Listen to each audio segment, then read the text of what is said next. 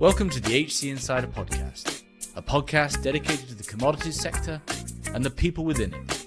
I'm your host, Paul Chapman.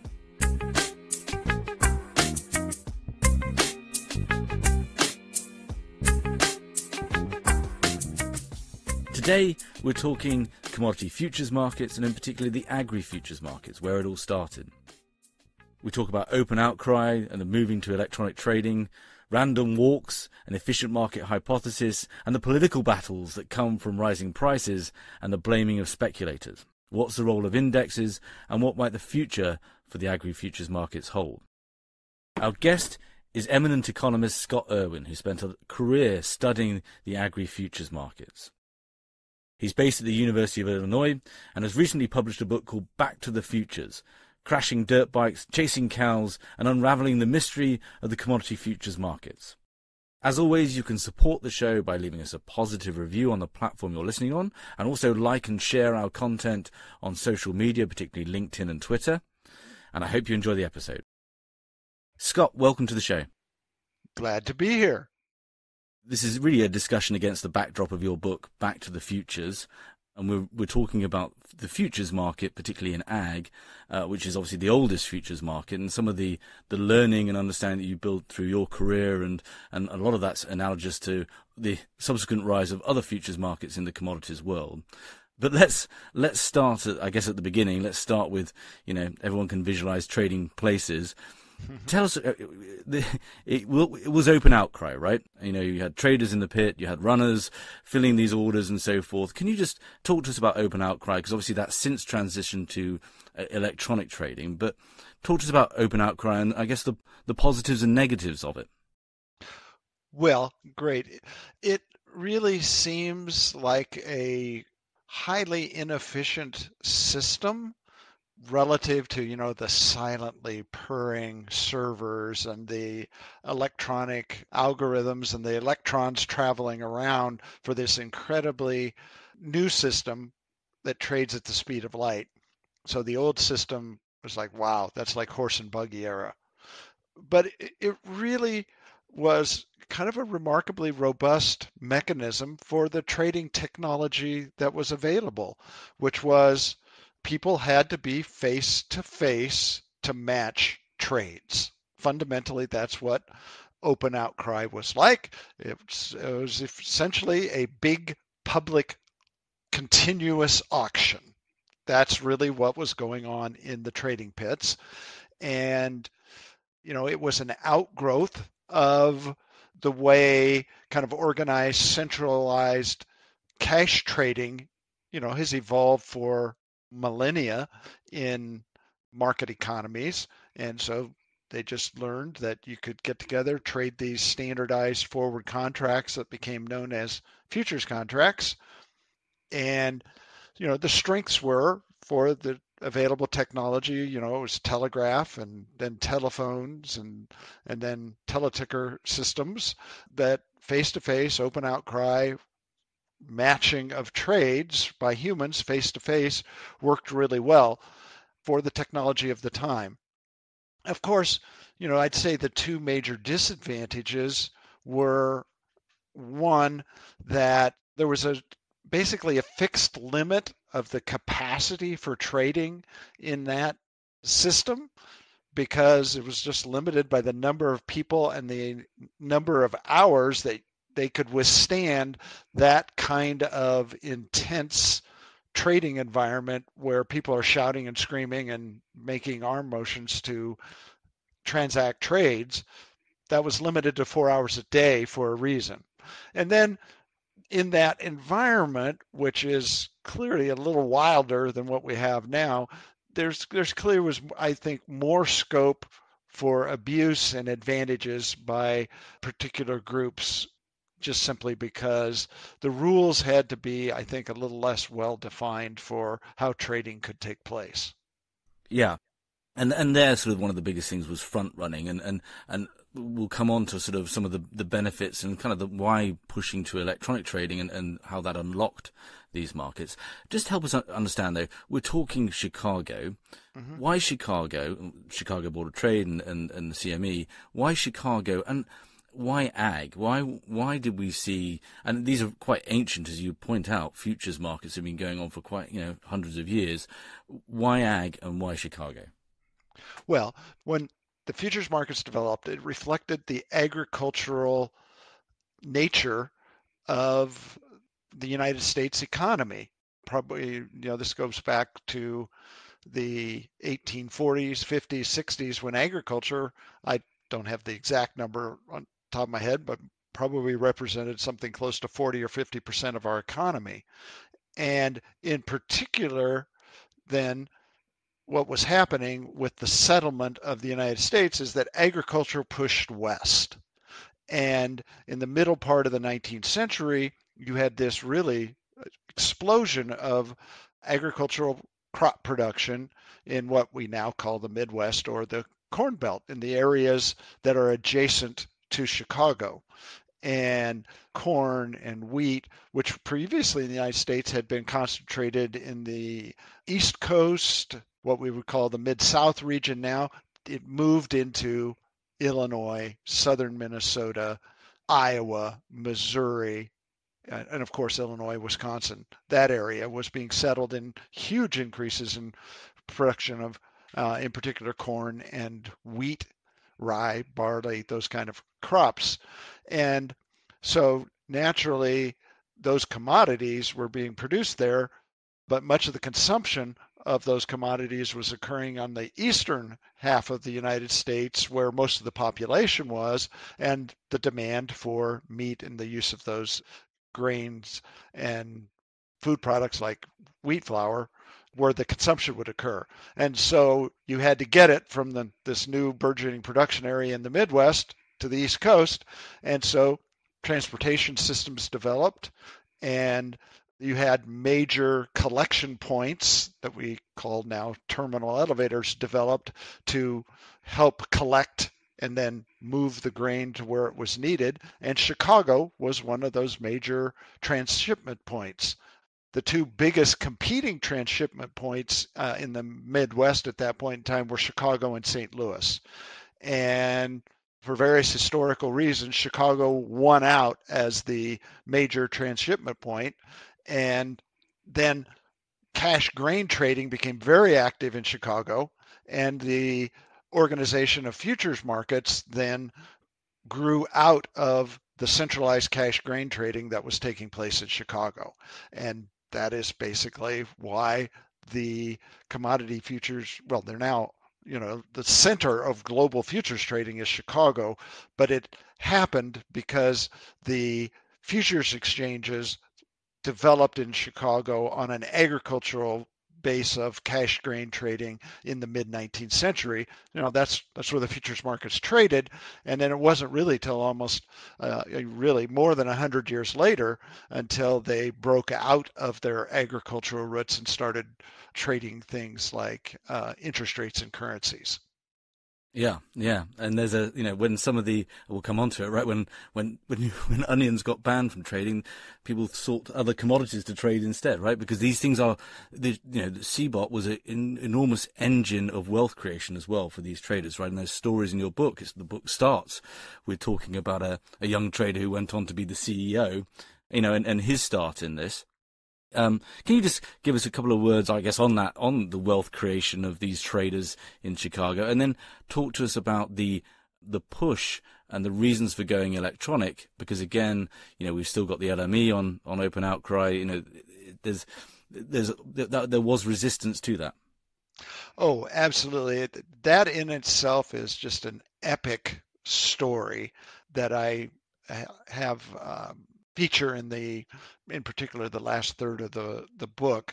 I think the best way to illustrate it is Leo Melamed told me that in the early 1990s, the CME did a study, not adjusted for inflation, that in the early 1990s, the floor traders or members of the CBOT and CME between them were generating $1 billion of net income.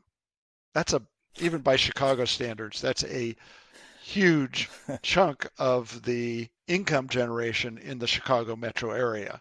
So economically, the income produced by these two exchanges was very important to the basically pit traders. So that gives you an idea of the stakes, economic stakes that were involved in the people that were at risk from the transition to electronic trading. And so the story is it took a good 20 years for that transition to really fully take place.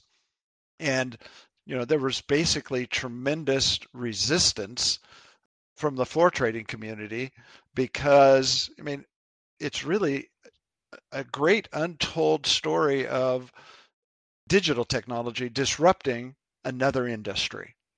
And that's exactly what electronic trading is. It's the replacement of human traders transacting that I described a few minutes ago by computers doing that. It's a version of, like, if you go into McDonald's, I was in one just the other day, and you go to a kiosk now in many McDonald's to key in your order. Well, you've replaced a human being who previously took your order.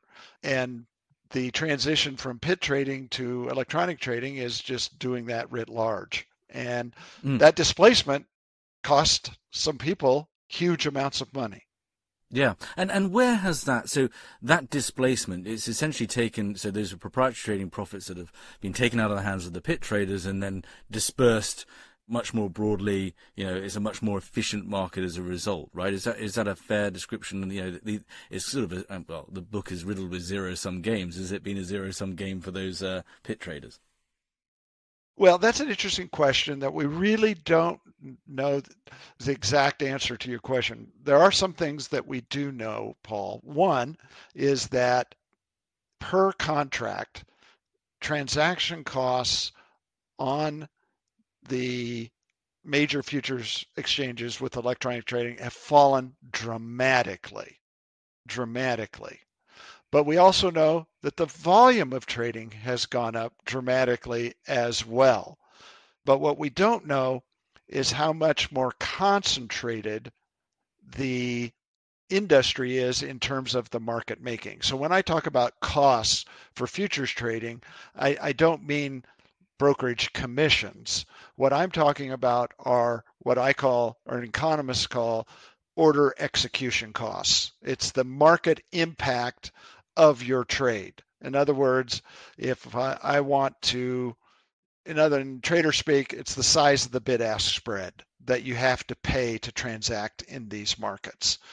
So if I want to buy, I'm going to have to buy at a price a little bit higher than the prevailing current price because my order will push the market up just a little bit, and vice versa for a sell order. That's the bid-ask bounce that we talk about. And it's just absolutely clear that is now dramatically smaller than it used to be, but the volume of trading's gone up. I think the industry is probably more concentrated, so the net income from market making in the futures markets is probably more concentrated, but I don't know if it in total is bigger or smaller because I don't know which one, the volume of trading or the fall in the order execution returns for market making, which one is bigger? Yeah, and we'll probably return to that with the LME later on in this story. But so let's stay on trading then. And the book has some rich anecdotes. Each chapter starts with, I guess, a personal story and then relates that to an event or trend in the futures markets that you went through the course of your career. There's one about your dad, I think, thinking he's a great trader and not actually being one, and your mum turning out to be a really good trader and still going at it. This brings me on to sort of this journey of kind of the understanding of the efficient market hypothesis and this random walk and, an idea that you can flip a coin and the results of that actually seem to map quite clearly onto the day-to-day trading of stocks or futures in ags and so on.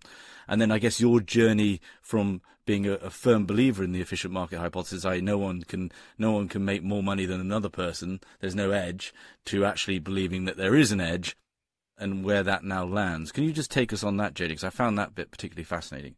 Oh, I'm really glad that you asked that question because that's really kind of the central arc running through my professional and personal fascination with the commodity futures markets. When I was an undergraduate and a graduate student, I think I probably reflected, even today, an average person's view that there's a world of money to be made in the commodity futures markets speculating. And surely it's not that hard to, it's so easy to trade, and there's so many smart people around. I think I'm pretty smart. Therefore, I should be able to make a lot of money. That's very unsophisticated thinking, as it turns out.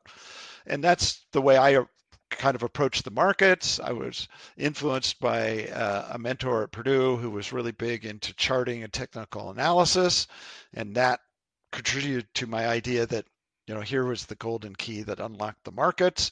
And the markets, when I was in graduate school, I almost traded my way out of graduate school in a great trading disaster of August 1981, seared permanently into my brain cells. And I think a $5,000 loss. Yeah, something like that. A young graduate student. Oh, yes. It's all based on, even at the time, an illegal use of my, or at least highly inappropriate use of student loan money, financed my speculative binge back in 1981. But I did pay it all off. So if there's any, government listeners out there, it was all paid off. But that experience really was critical because, it was like, getting punched in the gut and going, I don't really understand these markets at all. And took me on a long intellectual journey of trying to understand, can you really make money in these markets? Can you beat the markets? And so in graduate school in the early 80s, I first read Burton Malkiel's book, A Random Walk Down Wall Street. And that was just like a bolt of electricity through my thinking about the markets. And so for a time, I really was converted fully to the gospel of random walks and efficient market hypothesis. And I really believe that that's the operating model for the markets. And then, later in my career, particularly under the influence of my good friend and colleague for many years here at the University of Illinois, Darrell Good, and some results that started coming out in the 1990s in the behavioral finance literature kind of chipped away at that belief that the markets were 100% fully all the time efficient, and in the sense that the market always fully reflects all available information, and it was only a fool's journey who tried to beat the market. The position that I hold now, that I think is actually an intellectually much more logical and coherent view, is markets literally cannot be perfectly efficient. Grossman and Stiglitz, in a famous paper, worked this out, late 80s, 90s, can't remember the date. Basically, for markets to operate dynamically, there has to be an economic return to the collection and interpretation of information, building forecasting models, collecting weather data, on and on. Any market you can give an example. There has to be a return to that, or the market collapses, because if there's no return, if I know a priori, if I know I collect this piece of data, spend tens of thousands of dollars collecting the data, tens of thousands, maybe millions of dollars in building a system to interpret it, yet I know ahead of time that I will never be able to make money using that information and system I built, well, then I will never build it. And then if I apply that logic to the market at large, well, the market ceases. And that's a fundamental contradiction that lies at the heart of the efficient market hypothesis. So that led me to understanding and looking for evidence that was consistent with, I think, a much more intellectually coherent view that someone has to have an edge in the market, and they have to be paid for that edge. And I do believe that, but I think the great sorting out of who has that edge is itself a very volatile process, with even very well-informed, experienced, rich traders blowing up with disturbing frequency. And there's also, I think, characteristics of people that in essence make great traders. And some work suggests that out of the general population, maybe only 1 or 2% of people are the kind of people that can get and keep an edge in these markets. And some of it's also to do with size of organizations, being able to have the resources to collect them. But, there's big organizations that have made huge trading missteps, and we see them in the financial press all the time. Mm. So that's kind of the story of my intellectual journey about the great engine of economic efficiency, as I call it in my book. Yeah, there's lots of points there, isn't there? The first one on that kind of percentage of, and obviously we're in the business of placing traders and have been for many years. Anecdotally from our perspective, we would agree that there's sort of these 1, maybe 5% of traders seem to be able to make money even from a blank desk, right? They don't have any of the physical systems and so forth. They just seem to have that capability. Now, it might all just be the outcome of rolling a dice and you get 10 sixes in a row, right? Who knows? But I would agree with that. And actually there's sort of this Aristotelian sort of know thyself quality as well about what is it as a trader, that the information that you're leveraging, whether it's your colleagues, whether it's a physical system around you, that gives you that edge. And there's also that edge has changed as well. If you look at the big ag houses, they've had to get, and this is true of all commodities as well, they've had to get more and more into the physical, into storage, into these bottlenecks of very rare and unique information, as most information is now much more democratized, right? You look at gas trading in Right. early Enron days, right? They had systems that they had information that no one else had. Now that information is available very cheaply for subscription. And I'll also I know I'm rattling on, but I would say, for the most part there, it makes sense for me to believe firmly in Bernard Malkiel's book and trade, and just buy indexes over the period of time because, those two things aren't mutually exclusive, right? For most people, most of the time, it is efficient markets. You can't beat it. It's just those 1 or 2 unique organizations that have invested a lot of money and training and talent in actually trying to capture those edges.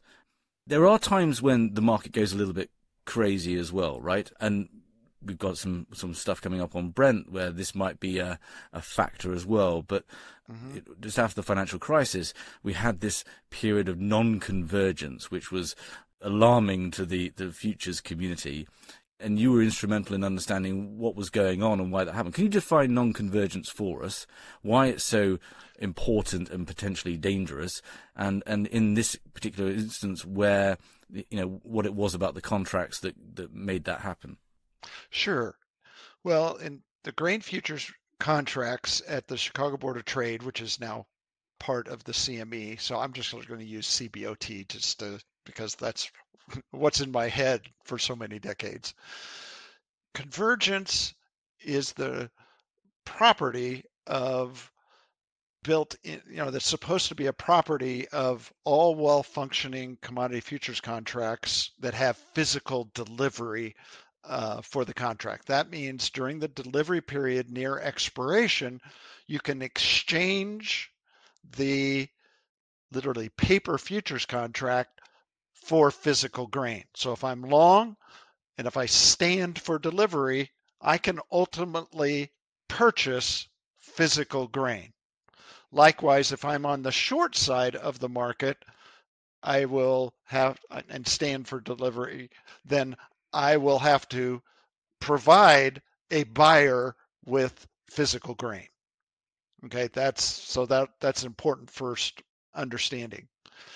And a bedrock principle for commodity futures contracts with physical delivery is that the price of the futures contract and the price of the physical commodity in the delivery locations during the delivery period should come together, or what we call converge. And that's based on something as simple as the law of one price, which is that the same commodity at the same location at the same time, 2 lots should sell for the same price. And so if you can exchange the futures for the cash, then the price should be the same thing. Futures should come together with the cash. And all functioning of commodity futures markets rest on that bedrock principle that, we can argue till the cows come home before expiration about whether the cash or the futures is the right price at any moment in time, but that they always have to come together, in essence, settle the differences during the delivery period. And hedging strategies, risk management strategies are built upon the assumption that that always happens. And it's such a normal feature of the operation of commodity futures markets with physical delivery that when it doesn't happen, it is an just incredibly alarming event because it's just the normal functioning of these markets in the background. And so when it doesn't happen, it is a major, major, major problem.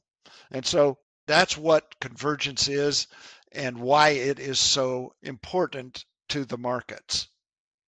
Perfect. And then obviously that did start happening and was alarming, and no one could quite figure out why. Can you talk to us a little bit about that story? Sure. So this really started happening in about 2005.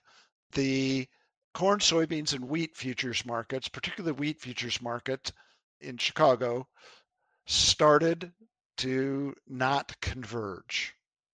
And initially, the degrees of non-convergence that were so alarming were maybe 20 or 30 cents of non-convergence at delivery time. And in the grain markets at the price levels we were at, that was historically very large, very alarming. And then it just kept getting worse and worse and worse. And at the peak of the problem in September 2008, the Chicago wheat futures contract went off the board during expiration with the futures more than $2 a bushel above the cash price in wheat delivery locations in Chicago and Toledo. And everybody's just going, the wheat market is broken. I mean, everybody said that nothing like this had ever happened historically. We'd had some brief periods of non-convergence that in the past had typically, almost exclusively actually, happened due to manipulations. You can get convergence problems when you have a corner and squeeze, and that literally is what happens. You get a non-convergence that's being caused by manipulation. That can happen. But those last literally, typically a few days or a few weeks. Here we have non-convergence of an orders of magnitude that we've never seen lasting years at a time. And so why wouldn't you conclude that the markets are broken?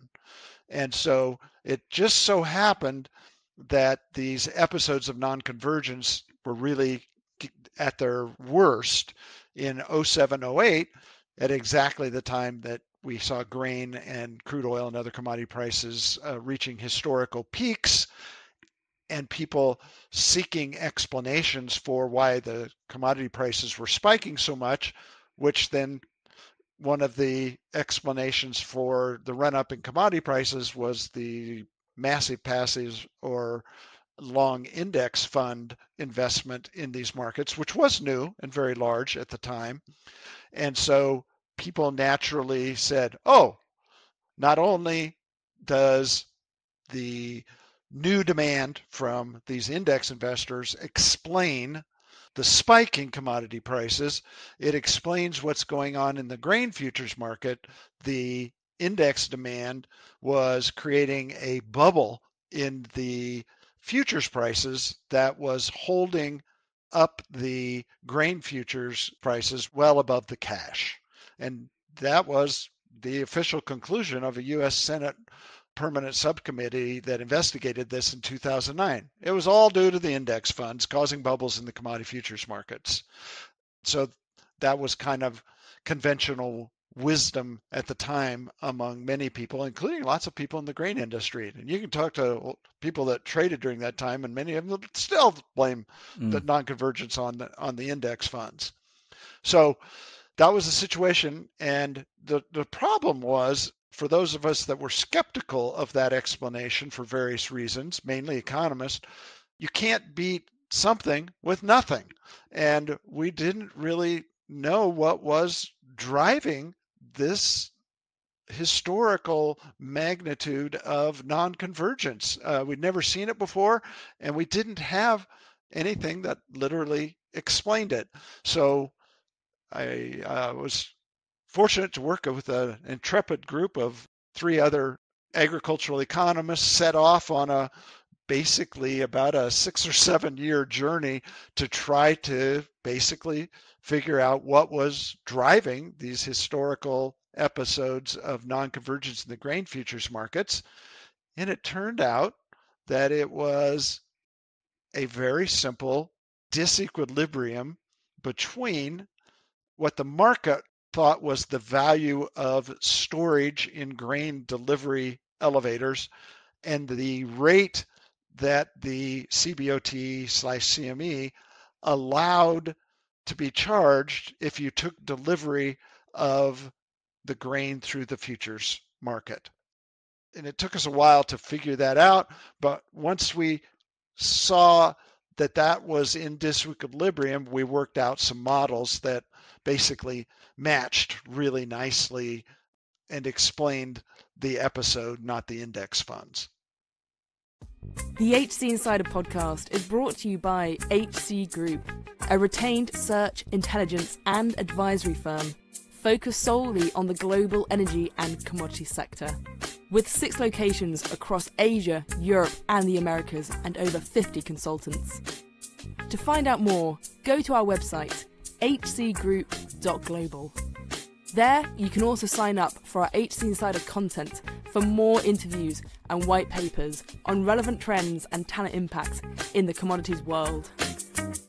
And this is friend of the show, Craig Perron, was right there alongside you in front of this Senate subcommittee. I mean, it's fascinating how, and much of the book is essentially economists, you included, how you're getting drawn into these political battles over these quite heuristic, it feels like it should be true, right? All this money flowing into indexes, all these speculators are essentially taking rent from hard-working Americans and Brits and whoever it might be, and making tons of money off it. But actually, your work is about proving that these futures markets and the role of speculators, yes, they get an economic return. They must do because they're providing liquidity to the hedgers, but actually how important they are to well-functioning markets. And as you said, it's the construction of the future that was at issue, not the role of speculators. We're going to come back to indexes, but there's a sort of this fascinating story about onions, and it combines both those two narratives, right? Yes, you might have a bad actor, and then you get politicians involved, and then you end up with a less efficient market. Can you talk to us about onions, the only commodity banned from being traded in futures in the US? Well, yes. So almost immediately from when commodity futures markets, and we'll go back and call them just the grain futures markets, developed in Chicago and elsewhere in the United States and in other countries in the mid to latter part of the 19th century, immediately they became a focus of attacks. For example, my favorite, the wheat futures market in Chicago was said by one observer in the 1880s to be trading wind wheat. False wheat, not real wheat. And so it's just all, there were a virtually continuous string of efforts and bills introduced in the United States Congress to ban trading in grain futures markets from the 1880s all the way into the 1970s in the United States. And this reached its apogee in the 1950s with, of all things, onions futures trading. It turns out that right after World War II, the most successful commodity futures contract that the Chicago Mercantile Exchange had at the time was their onion contract. The CME at that point in time was the little brother to the big brother of the CBOT, which had the big grain futures contracts, which dwarfed the trading size or volumes of the CME at the time. And the little CME was surviving in the 50s on their onion futures contract. And there were some various delivery controversies that occurred at the time, but various groups of onion producers and others basically took hold of that narrative and were able to then convince the United States Congress in 1958 to pass a law banning trading in onion futures, and it was signed into law by President Eisenhower. And that law is still on the books. It is still illegal in the United States to trade futures on onions. Provides us a fascinating insight, a control group almost, for commodities that don't have a futures market, and the learning. Can you share the learning from that? Right. So this launched some of the best work I think agricultural economists have done in our long and I believe storied tradition, to take a look at the postmortem. Okay, you banned onion futures trading. What's the market impact of banning this? And again, as economists, it's a great natural experiment to test. We have a before and an after that's very clear. And in a famous 1963 article, one of my favorite agricultural economists, Roger Gray, wrote a famous article called Onions Revisited. And what he did was he documented that what we would call within season price volatility increased dramatically after onion futures trading was banned. In other words, there's a normal seasonal increase in onion futures from the fall when they're harvested to the spring as they need to be stored.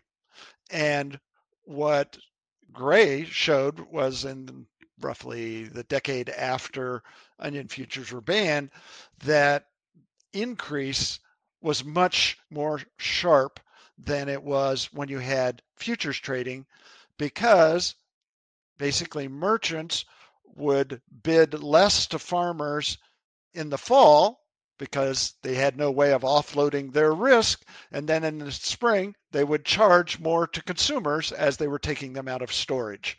In essence, they didn't have speculators to offload the risk of price changes during the storage period interseasonally or intraseasonally, and therefore it was costing everyone more to manage the price risk in the onion futures market without futures markets than when we had futures markets. Still, in my opinion, the best, most straightforward way to make the case of the critical role that speculators play in allowing a more efficient redistribution of price risk through the economic system. Yeah, and a very relevant story for today.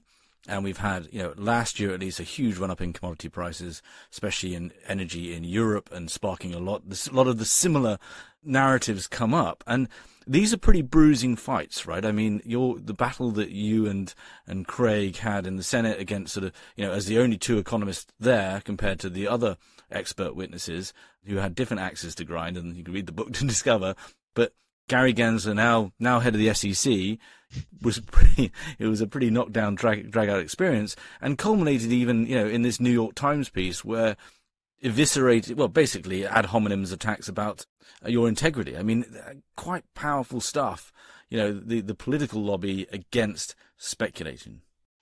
Well, for a mild-mannered agricultural economist, it was quite a startling experience to be thrown into the rough and tumble of a real political battle.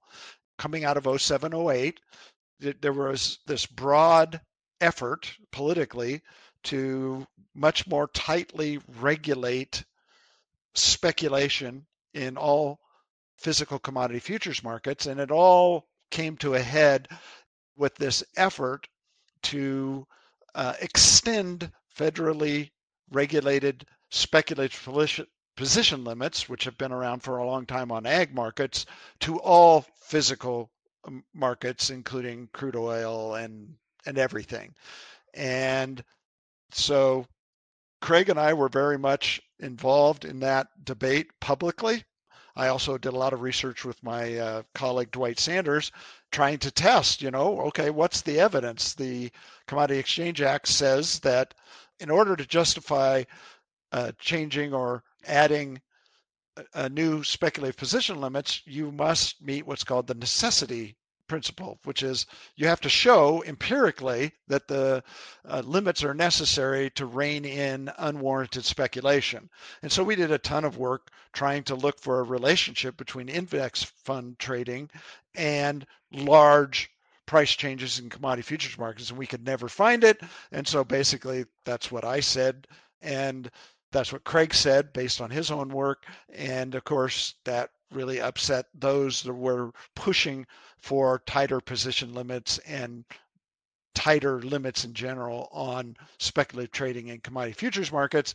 And Gary Gensler had made that one of his major priorities to do just that when he was the head of the CFTC. So you can imagine that put Craig and I directly in his crosshairs.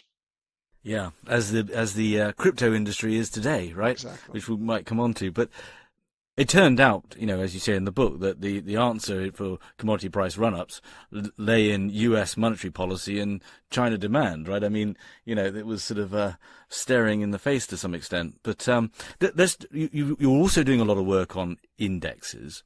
And there's this theory that, there's a risk premium. So you buy this index and hedgers should be willing to give you economic rent for the ability for them to hedge. That turns out, well, not to be the case. And so can you just help us understand that? And then kind of when you think actually anyone could possibly even make money from commodity indexes? Great question. So we have to go back to Lord Maynard Keynes, who was the originator of this idea that you should view a commodity futures market as an insurance market. So it's an insurance metaphor. So you have people who are producing or carrying a commodity, corn, and they don't want to be exposed to price risk. So they basically forward sell it to someone. And then so that someone is usually a speculator. And in this insurance metaphor, the speculator is providing price insurance for the producer. And they will demand a return for providing that insurance. Well, the way in the markets, Keynes thought that insurance premium was exchanged was in the form of biased prices before expiration. So in other words, if I'm a farmer in the springtime and I don't want to have price exposure for my growing crops and I sell in the futures market to a speculator who's long, and we'll just throw out a number and say that the market price based on fundamentals is $5 a bushel, well, the speculator will only buy from that farmer if they're able to buy at, say, $4.90 a bushel. So there's a 10-cent premium below the rational current market price. In essence, the speculator is allowed to buy cheap. And then the price, as it converges the futures towards the cash price at expiration, it will tend to rise over time, providing that risk premium return to the long speculator. That's the theory. It's been argued about in the literature ever since Keynes proposed it in the 20s and 30s. And there's a long literature in agricultural economics, my subfield of economics, that says, no, there's no evidence that there's any significant premium in commodity futures markets like that. There's some financial economists, particularly some that started writing, in the early 2000s that said, claim that no, there really is that premium in there if you do the research a certain way. And that was one of the foundations that the index industry was built upon, this explosion of investment in the commodity indexes that really started about 2003, 2004. So that's the foundation as best as I can explain it. And you kind of end up at this point that really you can only really make returns in commodity indexes if you call a super cycle correctly, right? If there's an overall structural shift up in prices and you're there for yourself just by holding on to these things, benefiting from them. This is way above my my economics learning. We've done a couple of episodes on indexes. No, I think you've got it exactly right. Yeah, slightly cloudy, but very interesting. So okay, and it's good to have Lord Maynard Keynes on the show. We speak a lot about Hayek as well. So, but there's a a history to that in the podcast. Okay, if I could add one more point on that, if I might, Paul. Yeah. The ultimate proof is in the pudding. We've had ETFs on the major commodity indexes since I have to go back and look exactly, but something like 2007, 2008. And if you go look at the returns to the ETFs on the major commodity indexes like the GSCI, they have lost money through this huge bull run in commodity futures prices. Yeah. Yeah, we've had a few people on early calling for a super cycle that didn't materialize, and obviously there's the headwinds of monetary policy and all the rest of it. But fascinating, and I think you're also publishing a book on indexes or your work on that. Can you just talk to that for 2 seconds? Because I think people will be interested in it. Oh yeah, thank you. Yes, along with my colleague Dwight Sanders, we just published this month another book, and this one from CABI, another great British scientific publishing company. And that book is basically what we did was we put together 11 of the articles that were foundational to our research as it contributed to this debate about the role of commodity index funds in the futures markets in the last 15 years. And so we've done research that has addressed things over time in that debate. And so we thought it was useful to republish those articles in one volume in a sequential ordering that made sense to us. And then what's really unique about it is we wrote new author forewords to each of the articles containing, hopefully, interesting to read backstories about how we decided to write the articles, a little bit about the process, any controversies, any interesting backstories, and then also step back and saying, what's the legacy of each of these different articles? So I think it's a really interesting, unique contribution to the literature in the area. Yeah, and complements the work that Ivo Sarjanovic, another friend of the show, has been doing on commodities as a hedge for inflation or not, is the case. So we'll put a link to that book, your book, both books, in the show notes for listeners who are interested. Okay, in the time we have left, I have two questions. The first is, and you reference it in the book, the LME debacle, and we've done an entire episode on it and how it came to pass with Jack Farchi, if listeners are interested. The most interesting aspect of that is essentially losers were not allowed to lose and winners were not allowed to win, and the moral hazard that has created, and how dangerous that is for markets functioning efficiently. Can you just give us your sort of insight? Was this a huge blunder by the LME? Did they have any other choice? And what lessons, could we see similar things happen in a more volatile commodity world that we are expecting to have over the next 10, 20 years in the CME and other exchanges?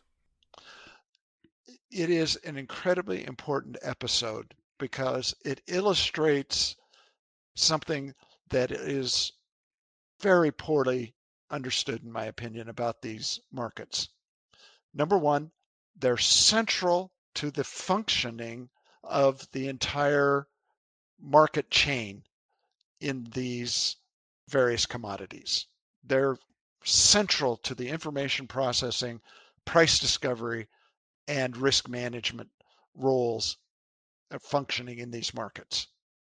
And we're just so used to these markets playing that role. They just kind of purr and hum in the background. We don't hear much about them, and they're just working, and contributing to the efficiency of the system over time in these different ways. But it turns out that these beautiful market machines are actually very delicate. And they're delicate in the sense, for them to perform, for them to purr along like they do, you have to have a very delicate, nuanced balance between basically the natural longs and the natural shorts in the market. There's a constant kind of negotiation over balancing the interests of those natural longs, natural shorts in the markets, so that the terms of the contract don't favor one side of the market or the other. And there's a whole history that we could go into on that. But then if we delve one step deeper, for those markets to continue purring along, absolutely one principle that exchanges cannot violate is directly intervening and favoring in a large and significant way one side of the market.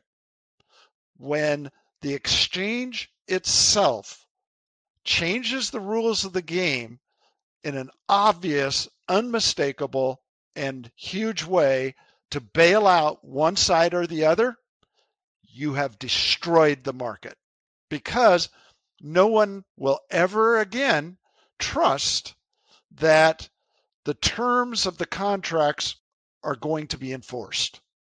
And you're done. You're just done once the trading community has lost trust and faith in basically the fairness and balance between the long and the short side of the market. And the LME, in my opinion, is the biggest blunder of my lifetime in managing a commodity futures contract, because they violated what cannot be violated.